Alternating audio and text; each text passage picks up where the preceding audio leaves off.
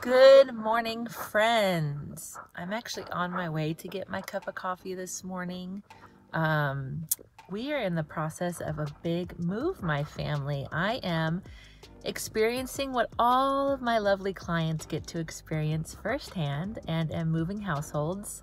I tell you, this is no small job when you've been in the same house for 15 years. Yes, I've been in my house that long.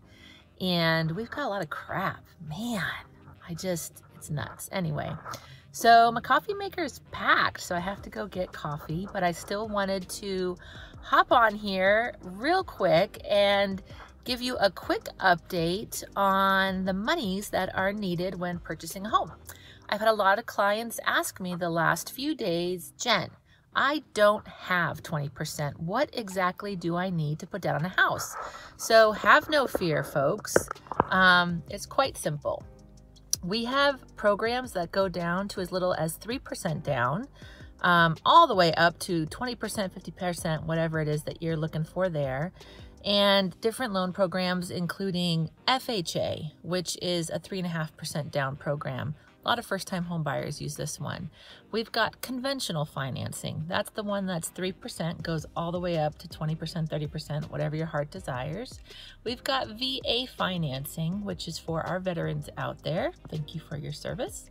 And that one is no money down if they choose.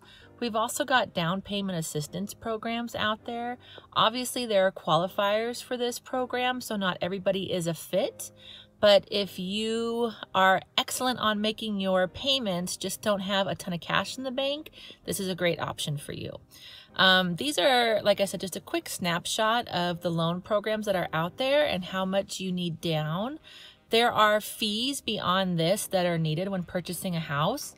Those include the inspection fee, which runs anywhere between $400 and $600. We've got the appraisal, which is an upfront fee, which is going to run you between $500 and $600. We've got the termite inspection, which is about $70. You will need to have funds in your bank account for your escrow deposit. That goes into the title company, and there's a good faith deposit that does go towards your final closing costs. And then we also have the fees to get the loan.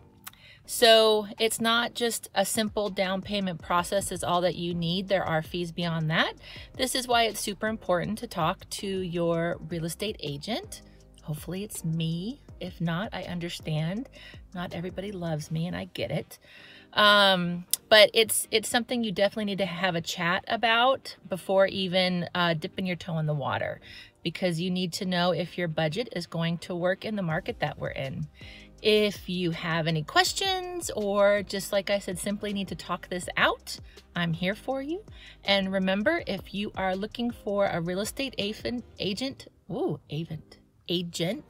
who is joyful, who is somebody that you can rely on during the transaction, and whose approach is always genuine, I'm your girl, folks.